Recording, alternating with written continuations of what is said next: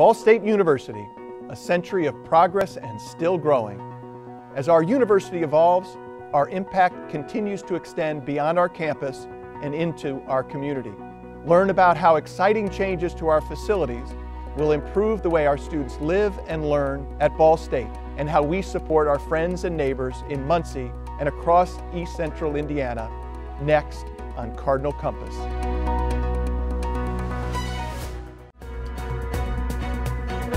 From the campus of Ball State University on Ball State PBS and Indiana Public Radio, this is Cardinal Compass, Campus and Community Conversations. At Ball State University, we are empowered to seek new insights, unrestrained by convention. We reimagine the future, spread our wings, and fly. Lifted by knowledge, enabled across disciplines, we are inspired, engaged, and exhilarated, propelled to change the world.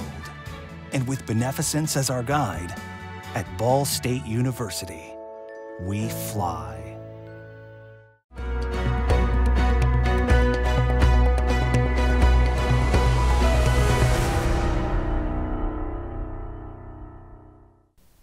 Hello, welcome to Cardinal Compass. A lot has changed in 100 years, and you can see many of them on the Ball State campus. I'm Delmy Hernandez. And I'm Blake Chapman. Those changes have impacted how people live and learn and love the campus and community.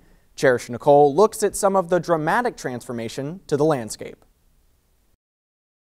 In 1918, the Ball brothers laid the foundation for the future Ball State University. The college started as the Eastern Division of the Indiana State Normal School. A lot has changed since then. When the school started, the administration building was a place for students to go to class, sleep, and dine all in one place. Today, there's lots of spots across campus for each of those activities. A lot of thought and planning goes into each project. One of the newest additions to Ball State is North Dining. Even being a relatively new extension to the Ball State community, many projects are still in progress. We've got a brand new dining facility, and in preparation for this, myself and the Associate Vice President of Business and Auxiliary Services, Julie Hopwood, and others of our team toured 30 restaurants in Chicago and also toured other universities and colleges to get an idea of what we wanted. Next to what is now the North Dining Hall used to be La Follette Residence Hall. The complex was the largest on campus with 1,900 men and women. Now it looks a lot more green, like much of campus. So to our south, basically, is going to be a green space. And so it will be all grassed with some stone benches, and it'll just be kind of an area that students can kind of hang out. Oh, how times have changed. Cherish Nicole, Cardinal Compass. Joining us for today's Cardinal Compass, Ball State President Geoffrey Mearns and Jim Lowe, the Associate Vice President for Facilities, Planning, and Management. Thank you both so much for being here. It's good to be with you. Thank you. Thank you again. So COVID-19 has changed the way we live our lives. It's affected it in so many different ways. So how would you say it has affected the plans, designs, and even the master plan? So we're in the process now of taking a look at the master plan. It was approved by our board, I think, in 2015, and Jim is working with the same group that helped develop that plan to update the master plan, and it turned out to be a good timing to do that, given the impact or potential impact of COVID-19 on the future of what facilities for higher education might look like. Right. So it's a question all universities are asking themselves. How do you react to the past events that's occurred over the last 12 months? And I think most universities are saying, you know, in some ways we will change, in some ways we will not change how we design our buildings. And so I think there'll be more emphasis on how we perhaps venture into our ventilation systems, but more so how we adapt our spaces to be flexible. And we were going to do that anyway, and so part of our strategic plan calls for flexible spaces in our academic buildings. And we're going to emphasize that, and they take on a lot of different arrangements in that regard. So flexible spaces, for the most part, is going to be the big emphasis. Speaking of that master plan, how did it exactly come to fruition, and where are we now? Has it accomplished what you hoped so far?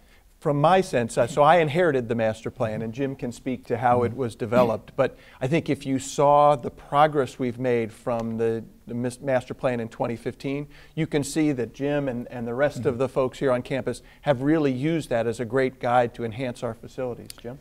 So yeah, going back to your first question, how did it come about? It was actually in 2012, in that time frame, 2013, that the decision was made that we really need a big comprehensive plan for Ball State University. Although we've had a roadmap for years, for decades for that matter, we need a comprehensive plan, and it took 2 to 3 years to get there. We wanted to do it right, which was adopted by the board in 2015, but it identified near, mid, and long-term projects and had a big dollar value associated with it. And what's interesting, we've been able to accomplish a good portion of the near and midterm projects that you're seeing actually unfold today as we speak.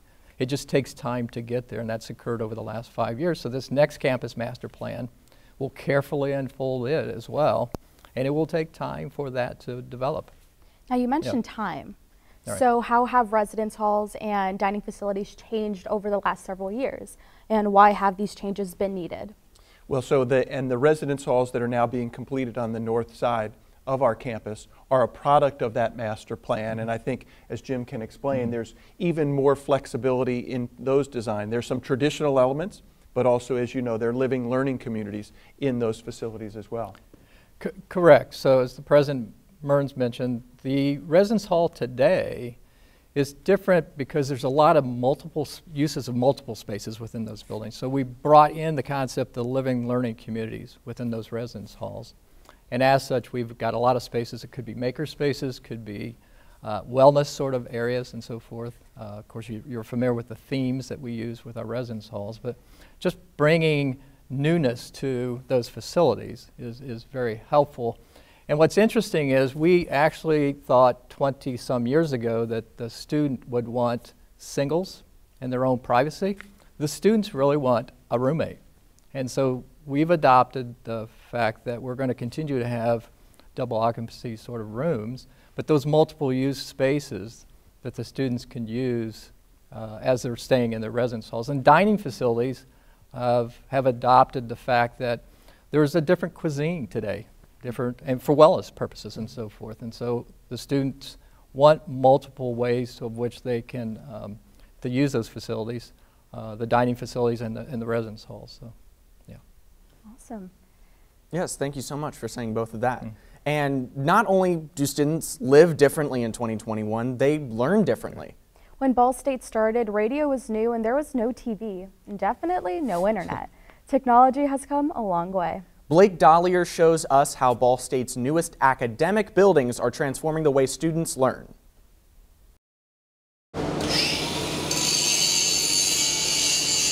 I've been really fortunate and blessed in my career to be a part of a lot of pretty exciting things. But as far as Ball State goes, this absolutely tops them all. Finishing the chapter and turning the page to a new beginning with new buildings, a safe walkway to downtown, and renovations campus-wide. Well, anything compared to Cooper is an improvement. That building is pretty tired. The Ball State Foundational Science Building is set to open fall of 2021, meaning students can begin their educational journeys as soon as next year. And the massive facility is nothing shy of groundbreaking. I started here on the ground level and walked all the way up to the top floor and eventually the roof to cover every square inch of the new facility. We just walked really 2 blocks. Really? Yep. Wow. A lengthy building closer to the village, aiming to boost local businesses and taking feedback from students that they gave about Cooper science and applying it to help improve their college experience. When they do programming of a building is to try to take all that feedback in order to produce the best designed new building. The Multicultural Center is also moving over by Bracken Library and Pruis Hall. It's bittersweet because there's a lot of history in this building. There's also a part where a part of us that will always be here in this space. These changes, all with the same goal in mind: a stronger campus community. Blake Dollier, Cardinal Compass. Oh, and so these will be those balconies then. So we do have new educational buildings coming in. So what new avenues can we see from these buildings being built, and what opportunities will they provide for students?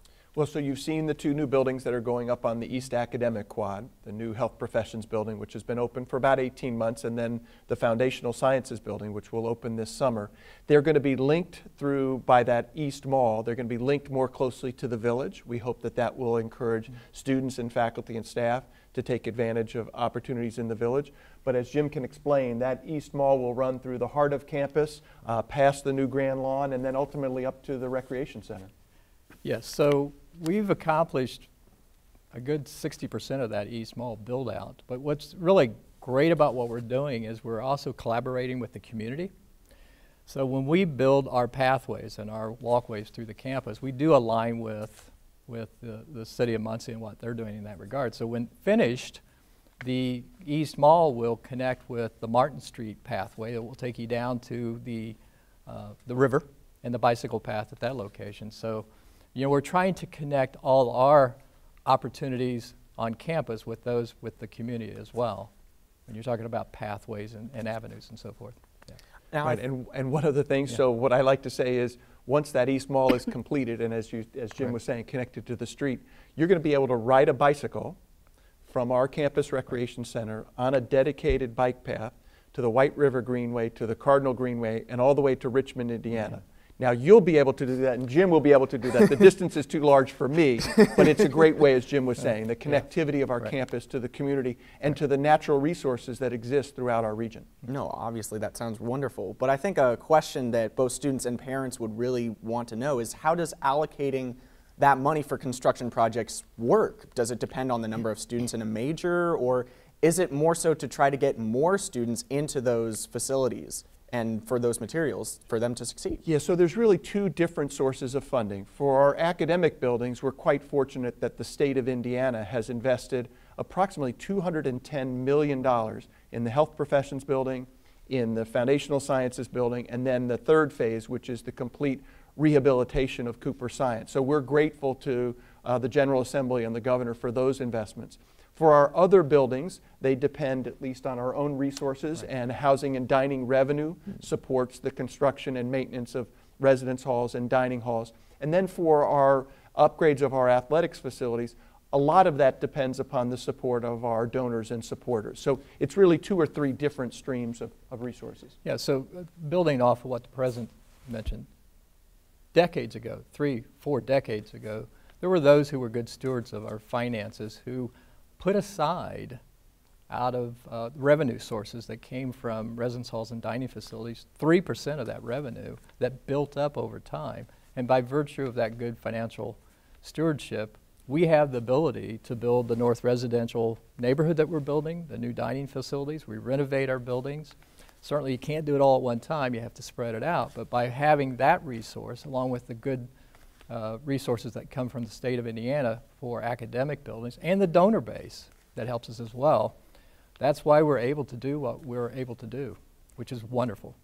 With those, it is wonderful. Yeah. But with those new living learning communities, new residence halls coming in, what benefits do you believe those living learning communities can provide for students by living closer to those educational buildings, such as Woodworth and the Health Professions building? Right. So living learning communities, you know, this is a relatively new concept, and we've been on the forefront of that. You know, a couple years ago when I was in college, there really were two distincts. You were in your residence halls, or you were in your academic buildings or the libraries.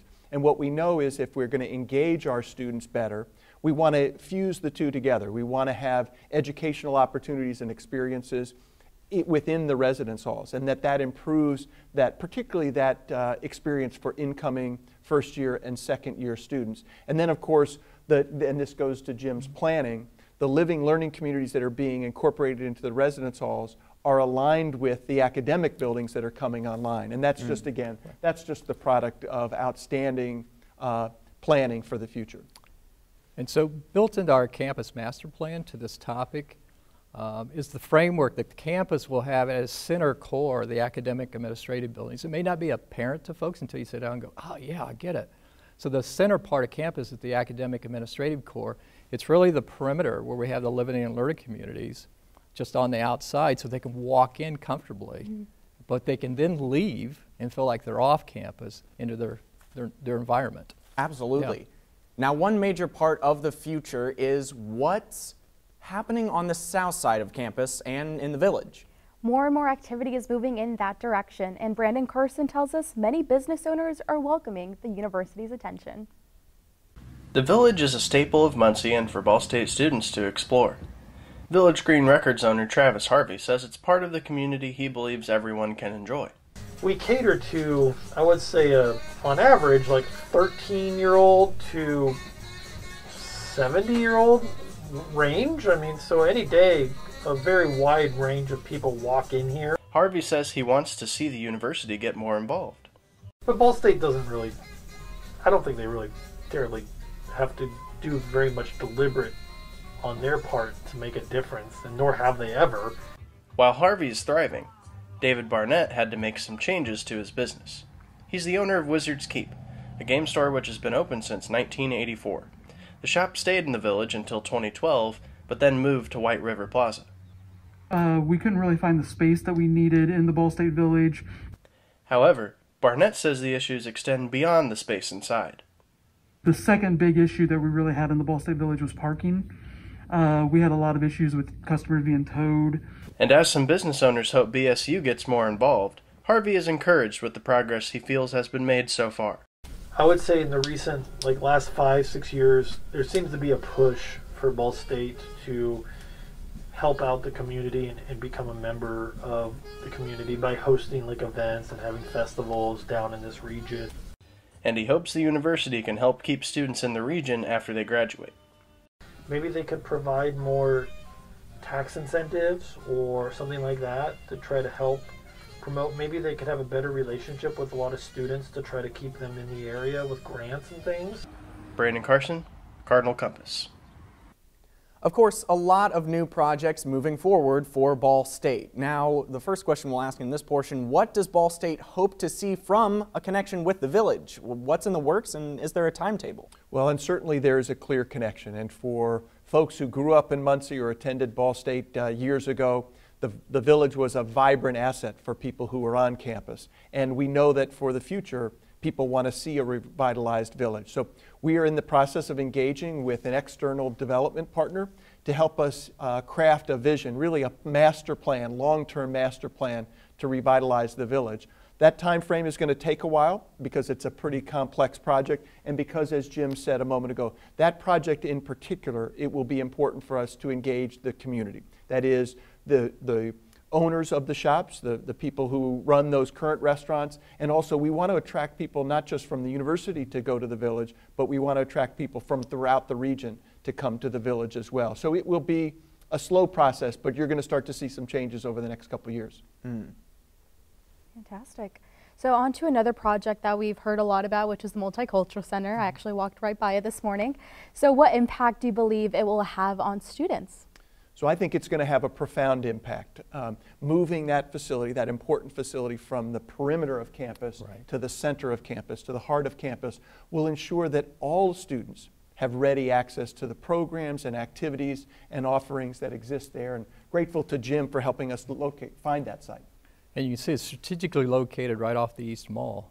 So there is a lot of invitation and excitement from the village, from the community, to come into the center of campus, which will be even more exciting with the Multicultural Center and the amphitheater that we'll build in that central location. And it's much needed, much needed. But what will happen to the former Multicultural Center once the new one's built? Well, that is a house that we will eventually tear down. But what we're working on is a way to memorialize the fact that that was the Multicultural Center. So one of the proposals, I propose that we make that a green space. Could be a couple benches out there, could be an area where you could just sit, and maybe a plaque to memorialize the fact that that's where that building was located. And we're even talking about how you transition from that location to the new location with some event. So, yeah. I know the amphitheater was just mentioned not long ago. So with that amphitheater, what impact will that have on the students and the university as well? Well, certainly it'll be an opportunity for our students in music and theater and other performing arts to use that as a venue. I predict, though, even when we don't have organized activities there, that students will take advantage of that resource for their own informal activities or student organization activities. And also, Charlie Brown, who is the principal donor that is making this amphitheater possible, was also very insistent that that amphitheater be a resource for the community.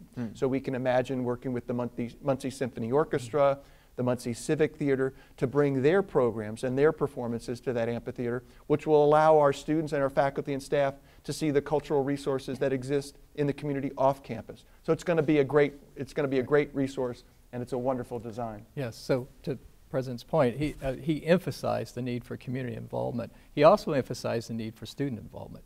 So besides being a venue that could be used for music and theater and dance, it's also a venue that can be used for any student organization. It could be used for orientation. It could be used for any event that the students want to hold in that grand lawn area that will be created along with the amphitheater. Wow. Well, unfortunately, that's all the time we have today. Jim Lowe, we want to thank you again for joining us. And President Mearns, we would like to give you the final minute to hear your thoughts on today's conversation. Well, thank you for the opportunity to visit with you, and I want to express my appreciation to Jim and his team. They do a wonderful job. You know, our campus, our facilities are one of the many distinctive attributes of our university, and as Jim mentioned, we are the beneficiaries of people who have come before us, who have managed our resources, who have designed and developed these facilities over the years, and it's important for me and for all of us who presently serve to be good stewards of those resources, and to also then to refine and enhance that vision going forward. So it was really wonderful to have an opportunity to share that good work and the important work that we're doing to enhance the educational experience and co-curricular experience for our students. Fantastic. Again, we want to thank President Mearns and our guest Jim Lowe and all of you for joining in on the conversation. I'm Delmy Hernandez. And I'm Blake Chapman. We hope you'll join us next time for Cardinal Compass, Campus and Community Conversations. Stay safe out there.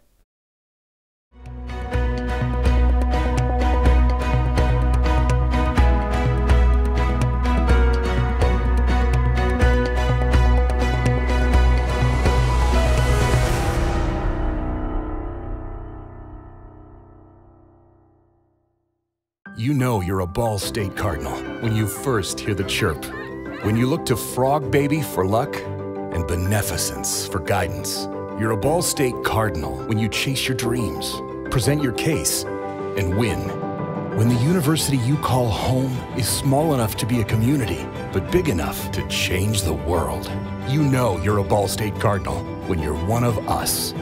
We are Ball State University. We fly.